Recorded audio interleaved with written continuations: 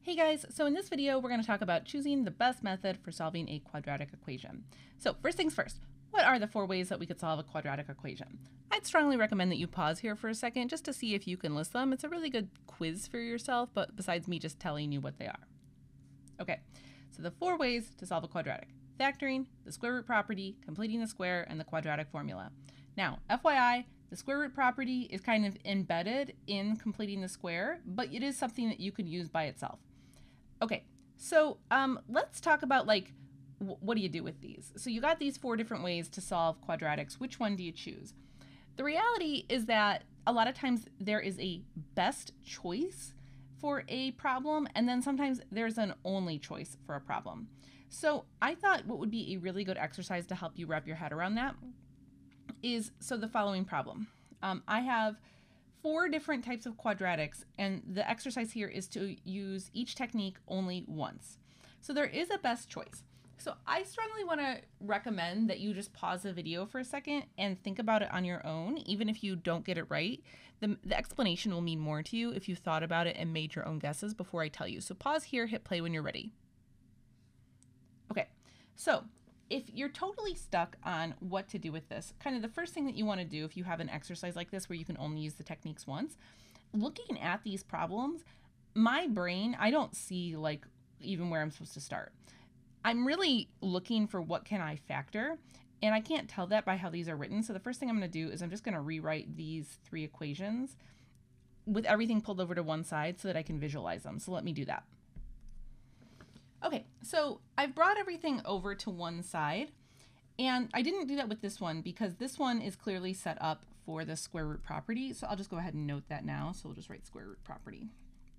Okay, so for these other ones, so first thing I'm thinking of is, can I factor it? So this one here can't be factored, not even allowed. This one can 100% be factored, so I might want to use factoring here. And then this last one, if I think about it for a little bit, I cannot factor this. So the reality is that there's actually only one that can be factored.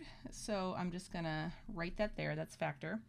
So in general, if you're left to your own devices and you can choose anything that you want, factoring is always the easiest technique to use. It is the fastest, but as you can see, not everything will factor. And so when not everything factors, then there is a best choice to make. So we are down now to completing the square or the quadratic formula. Okay, so for this one is clearly a completing the square problem because the things that we want with completing the square are, we want this term here to be just x squared, not 3x squared, because if it's 3x squared, then I have to do more work and divide everything by 3.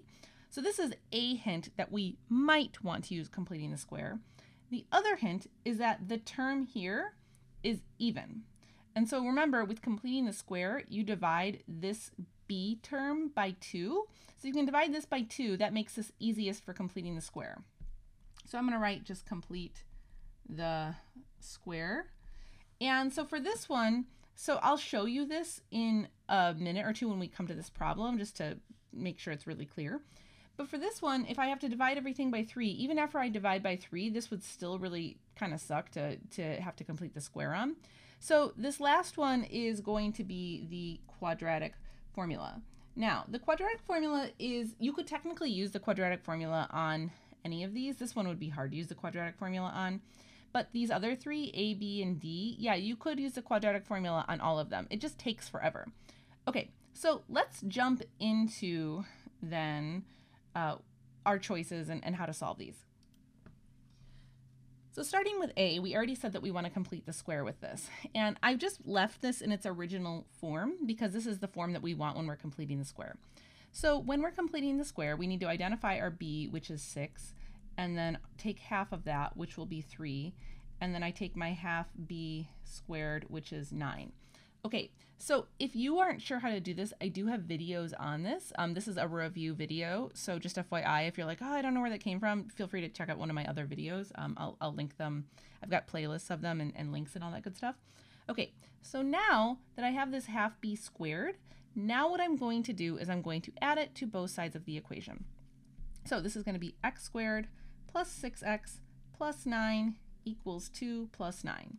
From here, this side can be factored as a perfect square. So this will be x plus 3 squared, and this side will equal 11. Now, one other hint, if you forget how to factor this side, this x plus 3, this plus 3 is always whatever your half b term is. So if you ever get confused, you can always just refer to what the half b is. So from here, now I can use the square root property to finish this. So I'll take the square root of each side, so this becomes plus or minus the square root of 11, and then I can subtract off the 3. So I have x equals negative 3 plus or minus the square root of 11. Cool. Okay, so on to the next problem. Like we said, we want to use factoring for this one. In general, if you can factor something easily, that will always be the way that you want to do it because it's just quick, right? So I bring everything over to one side like you see here, and then I just do it. So this becomes x minus 3 and x plus 1, and so then I just have x equals 3 and x equals negative 1. So yeah, in general, if you can factor something, just factor it, unless you have some exercise like this, or sometimes you might be told that you have to solve something in a particular way. But if you have to, so if I said, for instance, use the quadratic formula on this, like if I made you do that, or if I said you have to use completing the square on this, you could always still easily check this with factoring, right? So sometimes the techniques overlap with one another. So if you have to use, if you're being forced to use one technique, but you could easily use a second, you could easily check it that way. So for the next one, we said that this was really obviously the square root property. That's because this is already set up as kind of a perfect square and a number. So this is just asking for us to go ahead and take the square root of each side. So if I take the square root of each side, this is going to become plus or minus the square root of 49. Okay, so now I can easily evaluate, right, the square root of 49. So this becomes plus or minus 7. And from here, now it's a little bit of preference based on what your teacher wants. Now, if you have me for your teacher, what I usually want you to do is, in this case, you can easily figure out what negative 1 plus or minus 7 is. Now, maybe some teachers would say you could leave it like this, but I say if you can easily collect these terms, then do it. You can't always easily do that. I'll point out another case where you can't easily do it, but if you can easily do it, let's do it. So what I'm going to do is I'm going to take... sorry about that. So what I'm going to do is I'm going to break this into two separate cases. So I'm going to have 2x equals negative 1 plus 7 and 2x equals negative 1 minus 7.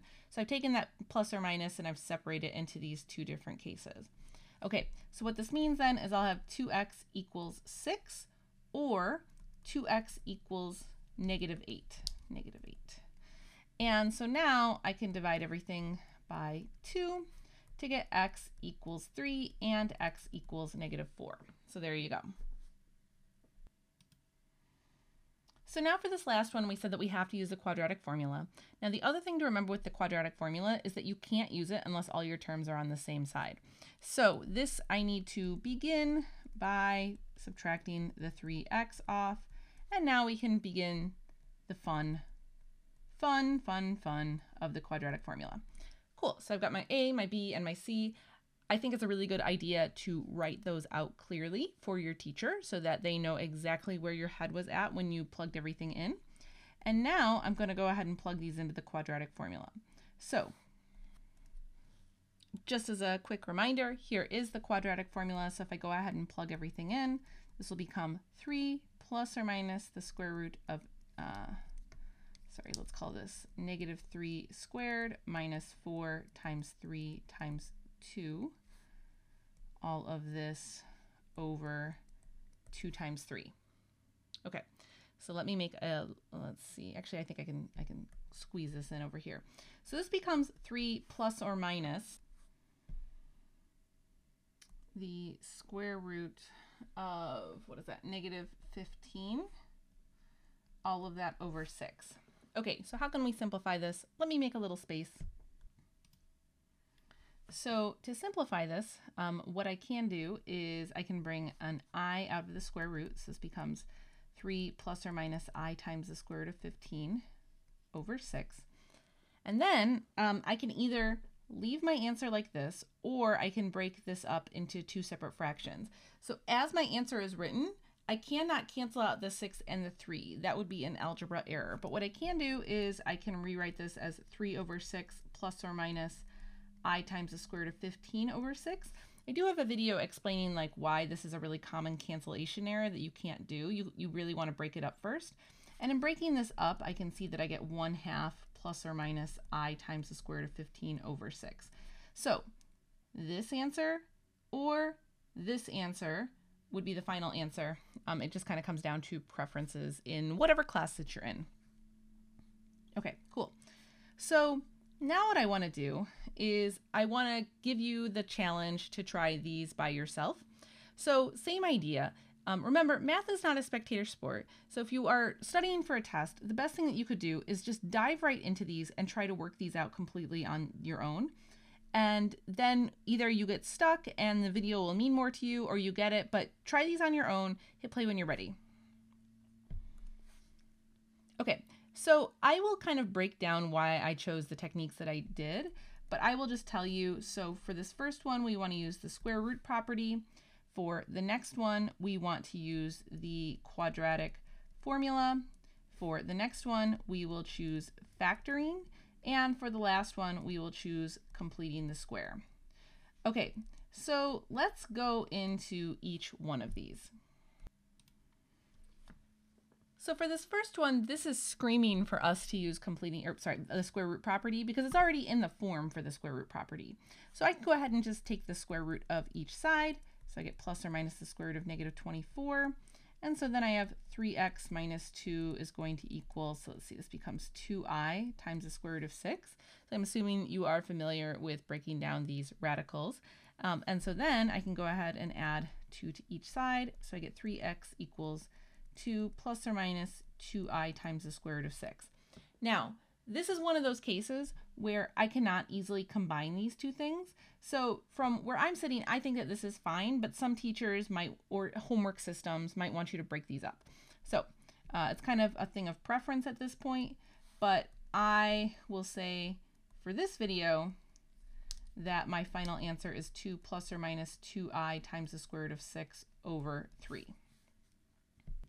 So I've got 2x plus 5x minus 1 equals 0.